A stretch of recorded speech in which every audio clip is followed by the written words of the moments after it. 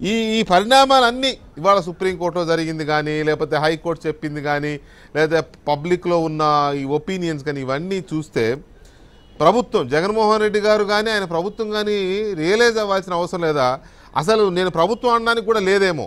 ఎందుకంటే జగన్మోహన్ రెడ్డి గారు తప్ప ఆయన ప్రభుత్వంలో అందరూ లేదా ఆయన ఎమ్మెల్యేలు అందరూ ఎవరు ఈ 3 రాజధానులు దాన్ని పట్టుకుని ఏలాట్లా. ఆయన అంటున్నాడు కాబట్టి వీళ్ళు కూడా అంటున్నారు అంతే. అనకపోతే పదవులు పోతాయి. ఆయన అంటున్నాడు కాబట్టి వీళ్ళు అంటున్నారు అంతే.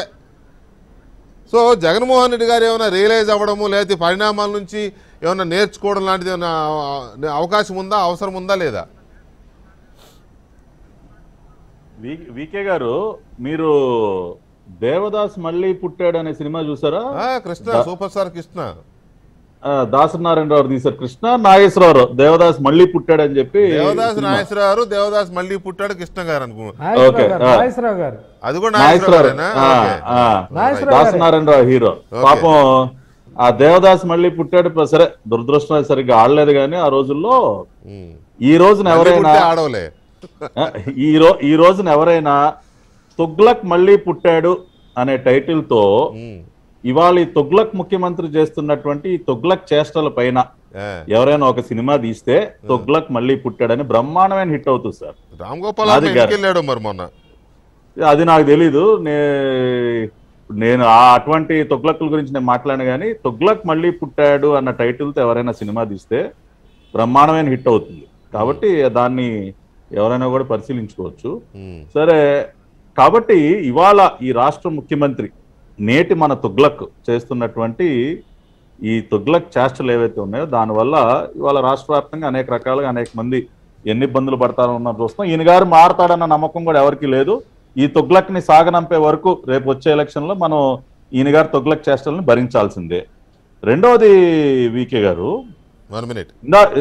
1 minute. ఇందాక శ్రావణ్ గారు ఒక మాట అన్నారు, సుప్రీంకోర్టు భవిష్యత్తులో ఎప్పుడు హియరింగ్కి వచ్చినా కానీ అది ప్రభుత్వానికి అనుకూలంగా రాదని. ఇప్పుడు November 14th అది డేట్ కూడా వచ్చిందని చెప్తా ఉన్నారు. నేను కూడా బల్లగుద్ది చెప్పగలను వికే గారు, November 14th మళ్ళీ ఇది విచారణకు వచ్చినా సరే ప్రభుత్వానికి అనుకూలంగా తీర్పు రాదు. ఎందుకంటే హైకోర్టు ఇచ్చినటువంటి జడ్జిమెంట్ లోనే గతంలో సుప్రీంకోర్టు ఇచ్చినటువంటి Mangal Singh versus union of India supreme court judgement ఏదైతే ఉందో దానిని కోట్ చేస్తూనే వాళ్ళు చాలా క్లియర్గా ఏమన్నారంటే, the judgement makes it clear that it is the parliament alone that has the power to decide the issue of formation of states అని చెప్పి సుప్రీంకోర్టు అన్న మాటల్ని కోట్ చేసి సుప్రీంకోర్టు ఇచ్చినటువంటి తీర్పులో ఉన్నటువంటి సారాంశాన్ని కోట్ చేసి మొన్న హైకోర్టు స్పష్టమైనటువంటి తీర్పు ఇచ్చారు. అదేవిధంగా వాళ్ళు ఇంకొక మాట కూడా అన్నారు, the supreme court of India held that the parliament may make a law and also include supplemental incidental and consequential provisions which would include provisions relating to setting up of legislative, executive and judicial organs of the state. In the opinion of the court, it is the power that was exercised by the parliament to denote that there should be a capital. కాబట్టి ఇంత స్పష్టంగా గతంలో supreme court ఇచ్చినటువంటి తీర్పు ఆధారంగా రాష్ట్ర high court తీర్పు ఇచ్చిన తర్వాత మళ్ళీ రేపు November 14న సుప్రీం కోర్టు ఈ అంశం విచారణకు వచ్చినటువంటి సందర్భంలో కూడా గతంలో సుప్రీం కోర్టు తాను ఇచ్చినటువంటి తీర్పుకు విరుద్ధంగా తీర్పు అయితే ఇవ్వదు. కాబట్టి ఎవరు కూడా ఆందోళన చెందాల్సిన అవసరం లేదు. రేపు November 14 కూడా ఇవాళ ఏ రకంగా అయితే అమరావతి రైతులు రాష్ట్ర ప్రజలందరూ కూడా తమ ఆనందాన్ని వ్యక్తం చేశారో ఆ రోజున కూడా అదే విధంగా అదే రకమైనటువంటి పరిస్థితి ఉత్పన్నం అవుతుంది. మళ్ళీ ఒక రాష్ట్ర ప్రభుత్వం తగులుతుంది. ఎవరు ఆందోళన చెందే అవకాశం లేదు. ఆందోళన చెందితే ప్రభుత్వం వైపు నుంచే ఆందోళన కనపడుతుంది. ఎందుకంటే ఇప్పటి వరకు అక్కడ కోర్టులో ఆయన ఉన్నాడు, ఇక్కడ కోర్టులో ఈయనున్నారు, వీళ్ళు పోయేదాకా ఆగుదామని ఆగి చేస్తే న్యాయం అనేది ఎప్పుడూ న్యాయమే.